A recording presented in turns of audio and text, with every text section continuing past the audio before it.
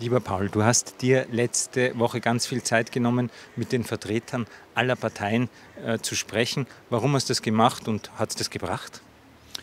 Ich habe eigentlich dann nicht mit Parteien gesprochen, sondern einfach mit ganz normalen Menschen, die politisch engagiert sind.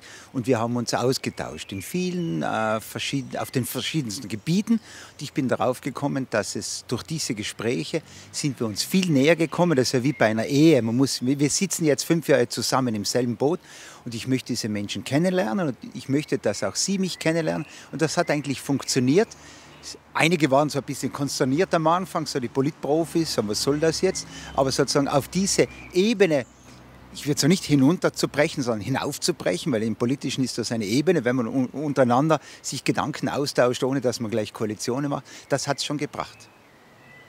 Und was geschieht jetzt in der nächsten Woche? Es wird ja jetzt doch recht stressig, weil innerhalb von 30 Tagen soll eine Regierung gebildet werden. Hast du da jetzt schon einen Fahrplan oder was sind die nächsten Arbeitsschritte?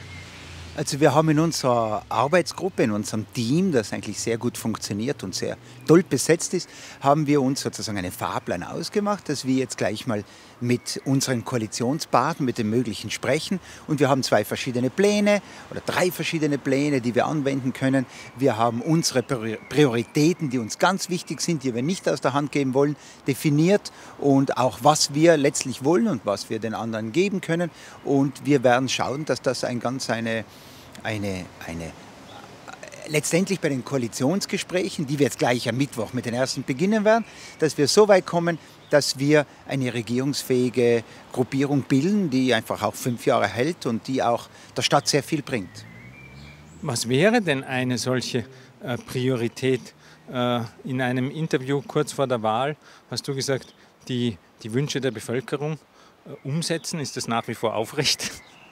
Ich glaube, um das geht es letztendlich. Die Prioritäten bleiben immer dieselbe.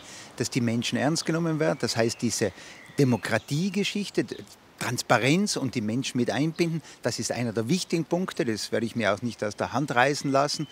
Ein weiterer, sicher ganz wichtiger Punkt, und deshalb bin ich ja auch gemeinsam mit den Grünen gewählt worden, ist der Bereich Umwelt, wo wir einfach schauen, dass wir eine gesunde Luft haben, weil wir halt weniger Verkehr haben werden und andere Maßnahmen, die auf diese Umweltgeschichte hinzielen. Das sind einfach mal 2 Sachen, die wir gleich mal starten werden. Na, dann sind wir schon sehr gespannt. Gibt es auch einen Zeitplan oder bis wann soll das fertig sein? In der Nacht sozusagen vor dem letzten möglichen Zeitpunkt oder wie habt ihr das geplant? Wir werden am 15. Juni alles fix und fertig haben. Und da haben wir sozusagen, wir haben den Druck, aber auch die anderen Parteien haben den Druck, mit uns bis zum 15. fertig zu machen, sodass wir dann auch die Zeit haben, das Koalitionspapier ordentlich zu schreiben, dass wir auch einen ordentlichen Fahrplan haben.